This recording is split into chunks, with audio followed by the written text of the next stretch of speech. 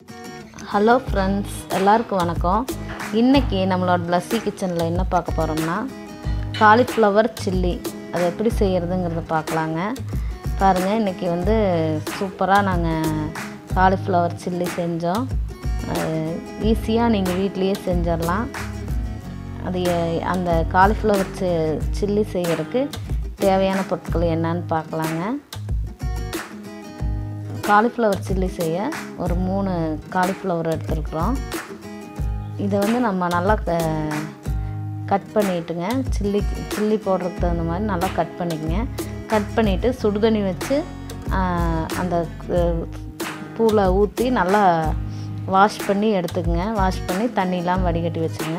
இப்போ இதுக்கு வந்து இஞ்சி பூண்டு பேஸ்ட்டு, கறி மசால் பொடி, மிளகாய் பொடி, மஞ்சள் பொடி, உப்பு, தேவையான அளவு கார்ன்ஃப்ளவர் மாவு எல்லாம் எடுத்துருக்குறோங்க. நம்ம வீட்டில் உள்ள பொருட்களை வச்சு நம்ம வந்து காலிஃப்ளவர் சில்லி செய்ய போகிறோம். இப்போ நம்ம அந்த கழுவி வாஷ் பண்ணி வச்ச அந்த காலிஃப்ளவரை வந்து ஒரு பாத்திரத்தில் போட்டுக்கலாம். போட்டு நீங்கள் பொடிகளையெல்லாம் ஆட் பண்ணிக்கலாங்க. மிளகாய் பொடி 2 ஸ்பூன் எடுத்துருக்குறேங்க.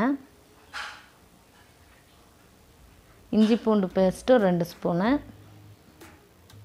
கறி மசால் பொடி ஒரு 1/2 டீஸ்பூன் எடுத்துருக்குறேன். மஞ்சள் ஒரு 1/2 டீஸ்பூனு, உப்பு தேவையான அளவு எடுத்துக்கலாங்க.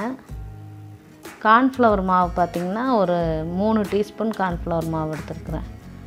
பெரிய ஸ்பூனில் ஒரு 3 ஸ்பூன் கார்ன்ஃப்ளவர் மாவு எல்லாம் போட்டு நல்லா உங்களுக்கு தண்ணி தேவைன்னா கொஞ்சமாக ஊற்றி அதில் நல்லா மிக்ஸ் பண்ணி விடுங்க.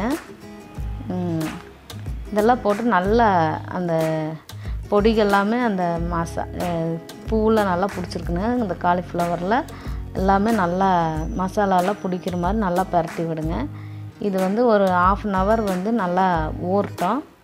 அதை அப்படியே வச்சுருங்க. லெமன் வந்து ஒரு 1/2 லெமன் இதில் புழிஞ்சு விட்டுருக்குங்க. 1/2 hour ஊறட்டுங்க.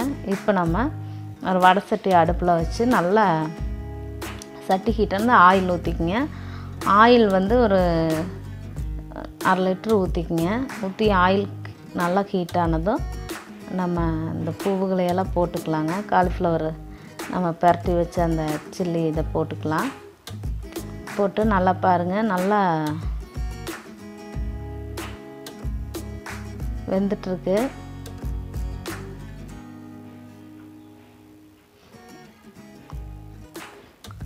போட்டு ஒரு 2 நிமிஷம் ஒன்றுமே நம்ம அதை கிளறி விட வேண்டாங்க. 2 நிமிஷத்துக்கு அப்புறமா மட்டும் நம்ம திருப்பி போட்டால் போதும்.